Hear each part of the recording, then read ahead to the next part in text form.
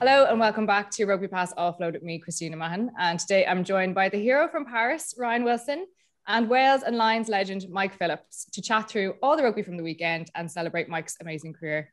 How are you both? Mike, welcome to the show. How are we going? Mike over in Dubai, eh? What about it? Mate, you're the hero, mate. No, it's all good, mate. Yeah, pleased to be on. Thanks for the invite. Yeah, it's all good. I'm all good. Well, thanks for coming on. Well, look, Mike, we will catch up with you in a minute, but I do need to start with my player of the match and my unsung hero of the round. Ryan, congratulations. So after 2 months of being a fan and a pundit, you were called back into the squad for your 50th cap. How amazing did it feel to be part of such a historic victory? Yeah, it was good. It was good. We made sure we celebrated after, that's for sure. But I think it's the way it all came about, Christine. It was just the most mental few days. Like, I've been out of the setup for 18 months since the World Cup now. So to like for the story that I'm about to tell you how it unfolded is just, you couldn't have written it. We went across. Glasgow Warriors got told we needed to go and train against Scotland the morning before they fly out to France. It's Wednesday afternoon. And I'm going, can I be bothered with this? Like, thinking of pulling a sickie. I'm that not bothered about going over and training against Scotland with Glasgow. So we're preparing for Treviso. So we get over there, train against them, and it's literally not until the end of training that Tony comes over to me and says, "We need you to come to France." And I was way. I said, you're having me on. And he was like, "No, that's it. We need you to come," because Matt Fagerson sadly got injured in. Well, I say sadly. Listen, I am gutted for him because he's injured himself quite badly. But yeah, it couldn't have come at a better time for me. Bloody hell! The only reason I went though is because I had done 2 COVID tests in the 2 days, and I was there and ready to go. They said, "Have you got your passport?" And I said, "Oh shit, yeah, I actually brought it with me because I thought I'd be coming." And he Did you really? Did you have a feeling? Did I? Fuck. So I phoned the missus and said, "Bex, you need to get over. I need my passport. And I'm in Edinburgh and live in Glasgow." And she said, "I thought you were going to France next week because we got Montpellier this week, Friday night." So she's like, "I thought you were going to France next week." I said, No, with Scotland." So she jumped in the car with the little one and then missed the school run on the way home. So I was really pissed off. Oh dear. She got stuck in traffic. But yeah, she would have driven me to Paris if it had meant it, the amount I wanted it. So yeah, it was pretty special. All right, it is class. Do you feel like potentially it had anything to do with the conversation we had the last time you were on? Do you feel like Gregor listens to the podcast and he was like, yeah. It is all down to you, Christina. All down to you, yeah. He's listened and he thought, I'll listen. I'll go with them. And he's like, she knows what she's talking about. So no, I know line out back row. It wasn't planned when I'm walking through the airport in different players' kit. You know, it's like everyone's got they've got all their kit with the initials. Yeah. And I've got random initials on every different bit of kit. I get to security, and I swear to God, I got to the security bit and I've stood there literally straight to the airport, like in my kit, like trying to find stuff. And I got to security and I'm going, "Where's David Edge? Where's the manager?" And they're like, "What?" I said, "I haven't even got a ticket to get through security." Oh my God. Like, hold on. So he comes back. I thought they'd done me there. I thought they were winding me up. Imagine that, left at security. You're not really coming, mate. God, I did notice though, right? I did notice when the trophy was there in the big picture, you were right next to it, mate. You're John Terry-esque. Whose idea was it to get you to lift the trophy? Mine. No, it wasn't. You could edit this really badly and just leave it there, but nah. I tried to stand it back because I'm like, right, listen, I've come in last minute. I've been in here 24 hours. So I stood at the back and Hoggy's, "Come on, Wilson, it's your 50th. Get down the front and lift it." So I said, "Hey, listen, you didn't need to ask me twice." I was down there, John Terry in the front. Oh, fair play. Did you find out, obviously when Scotland put up the congratulations for your 50th cap, they'd photoshopped your head onto somebody else's body. Whose body was that? No idea. But they've managed to find someone with as small biceps as I have. So that's quite impressive. Definitely a back's body because my Swede looks quite big on top of it.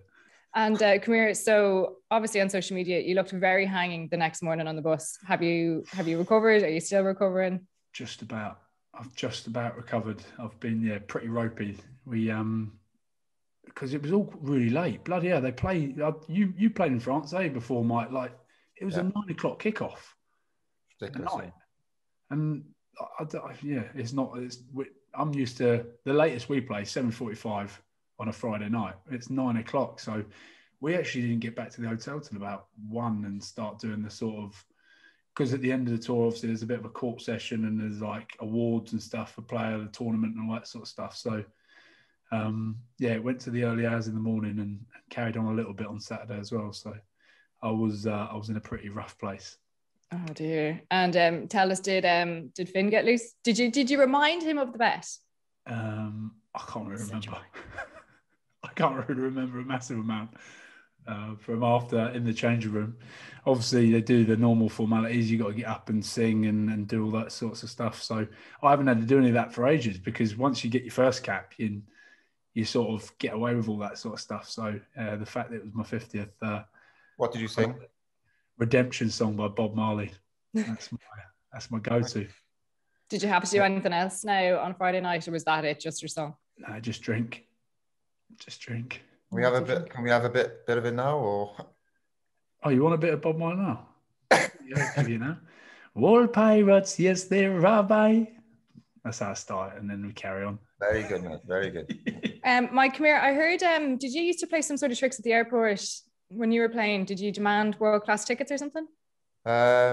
Yeah, it's an old story. If we were going down the Southern Hemisphere and we were in business class, I would just make sure the boys were listening, and I would go to the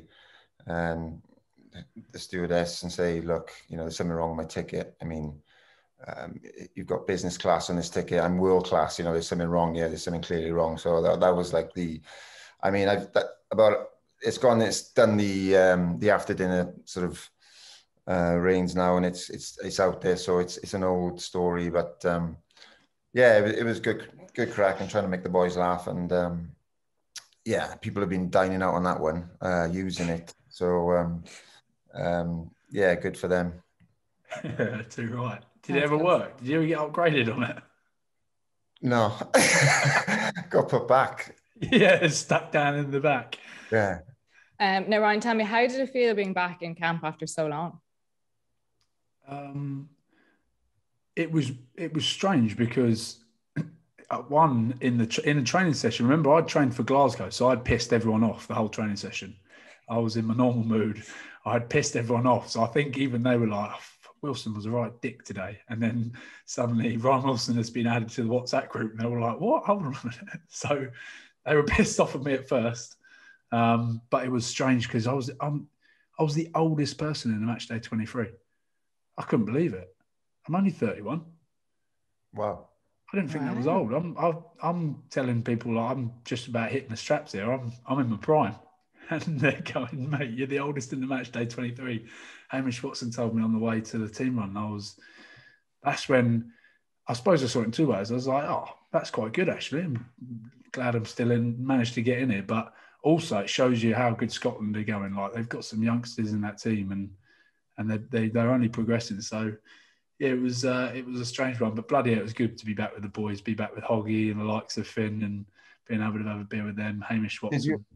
Did you ever think that you wouldn't get your 50th cap? Was that annoying you at all? Or? Yeah, I thought it'd been done, Mike. Honestly, I thought that was me, because it's been 18 months or whatever, and I've been going all right at Glasgow. That was the other thing. I thought, I'm going all right, and spoke to Tony at the beginning of the tournament, and he said, listen, just keep, you get the normal stuff off the coaches, keep working on this, keep working on that, and then I could see boys going up ahead of me that hadn't been in the squad before, and you start to go, right, well, that's me done then. So, like I said, it was lucky I'd done 2 COVID tests, mate, because otherwise they wouldn't have been taking me. Gosh, I'm still on 99 international caps, so I'm still waiting for my call up. So are you actually on 99? With my Lions, yeah. But so hopefully PVAC's listening to this. Oh, God. Well, Ryan, I think when you look at the social media posts across Friday and Saturday, I think it showed how much it meant to the guys for you to get that cap as well, because you were in everyone's social media, and the fact you got to lift the trophy and stuff as well, it really was special. So obviously, I'm delighted for you. I appreciate it. But look, it was, and you, like, for Scotland as well, you guys got your first victory in Paris in over 22 years on Friday. So I suppose tactically now, can you bring us up to speed on what the guys were working on last week to upset France's creativity? And, what did you come up with to overcome their well-drilled defense? Were you just told? You have no idea. I turned up and just got stuck on the bench and came on and did 15 minutes. I had no idea what was going on.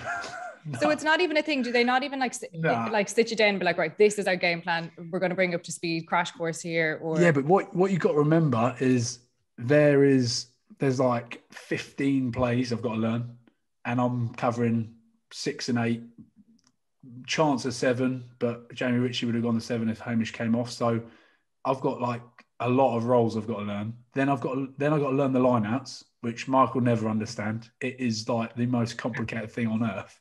I'm used to Glasgow just going, right, chuck me up and throw me the ball. Suddenly they're like, right, you got to do this, you got to lift it. And I'm going, so I've got that. I've got plays, lineouts, X6, kickoffs, 22s. There's no time for telling me, right, this, by the way, this is the plan, this is how they play. Sat down with Steve Tandy. Do you know Steve Tandy, Mike?